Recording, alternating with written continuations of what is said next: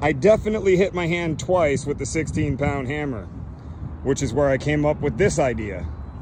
All right, now that we've replaced all of the modules and pretty much the entire controllers here, they're back online and working again.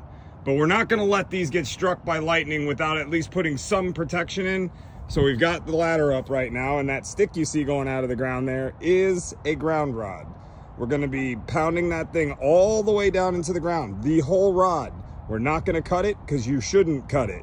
We're gonna get that drilled down into the ground, and then we're gonna use number 8 bare copper wire, like you see here, to run from that ground rod to each one of these controllers. I'm actually gonna run 2 wires, one to this controller and then one to that controller.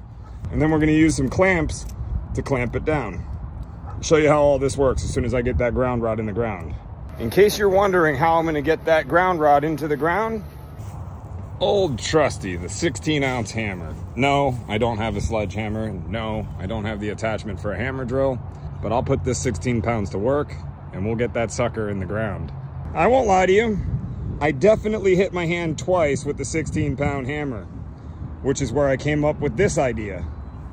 I'm just gonna bang on it with the rod in between the steps. And when it gets below that step, then I'll just move it to the next set of steps. I'm not gonna hold that rod anymore. You live and you learn. All right, let's take a look at the finished product here. We've got 1 ground wire going to the ground lug on each of the 2 controllers here. Boom, boom.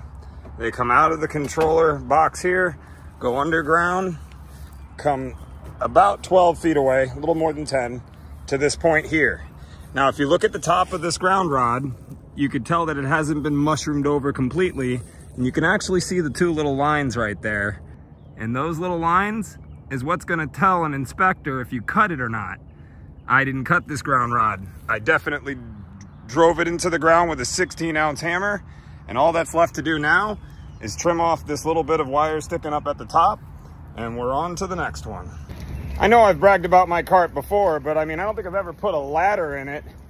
That thing has everything from the job. Now let's see if the ladder will stay on after I go down the curb. It's still there.